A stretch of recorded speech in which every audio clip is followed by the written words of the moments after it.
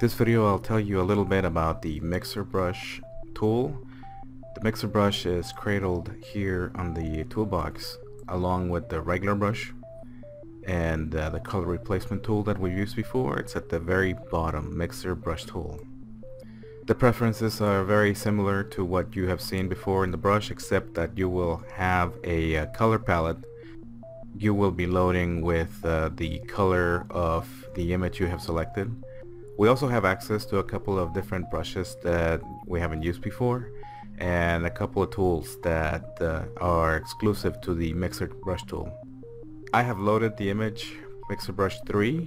I'm going to open up a new layer on top of this, the new layer second from the right down here. Now I have a layer 1. I'm going to make sure I click on sample all layers so that I can do my work in this blank layer, but whenever I ask Photoshop to pick a color, it will do it whether it's on the new layer or the old one, which is the one we're actually going to be using. Let's select a brush, and I can do that by going to Window, clicking open the brush menu and brush presets tabs. I'm going to use the brush presets, and I'm going to pick this one here. It's called round point stiff. Click on that. 20 points should be okay for what we're doing. I'm going to minimize this just to get out of the way. And let's check the brush first. I'm going to clean the brush. It's got some paint from my last project. I'm going to click on the Alt key, and while pressing the Alt key, you'll notice that the cursor is now a target.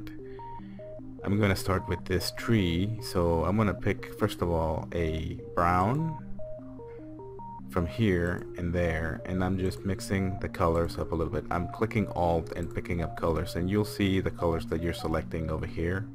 I let go of the Alt key, and now I'm going to start brushing. And this effect is kind of subtle right now. I'm going to switch to a larger brush. I'm going to go up to maybe twice as large at 40,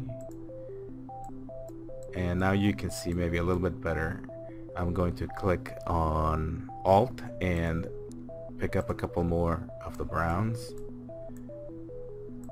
and we're getting sort of right now the illusion that we're painting the shape of the tree right on top of where the other tree is, and giving it the appearance of a painting, since it's mixing the colors from the original tree and the new colors that it's picking up as you're brushing. You can either clean your brush by cleaning brush here, or you could try to change your preferences. I'm going to go to a wet heavy mix, I guess, to get a little bit more color in here. It doesn't look like I'm picking up a lot,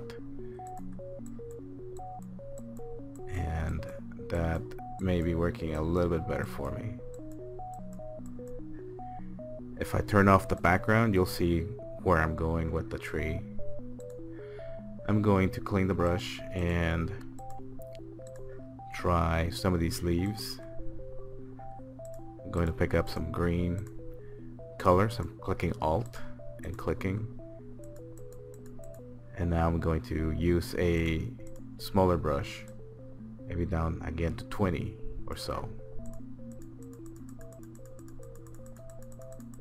and I'm just clicking and clicking and clicking and getting some of that foliage out.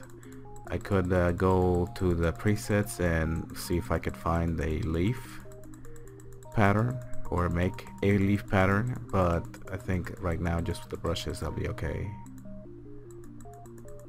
because this is basically what's going on.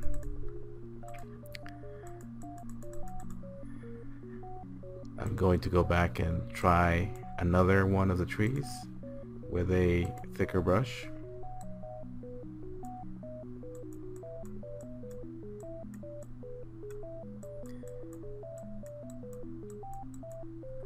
Pick up the colors from this one,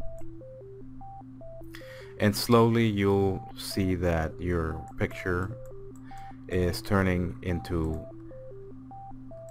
beginning to have the appearance of being a painting. This is not necessarily a quick project. This is one that will require many strokes and a little patience. You can try one of the other images that are included with this project. You can also go and find your own image and turn that in.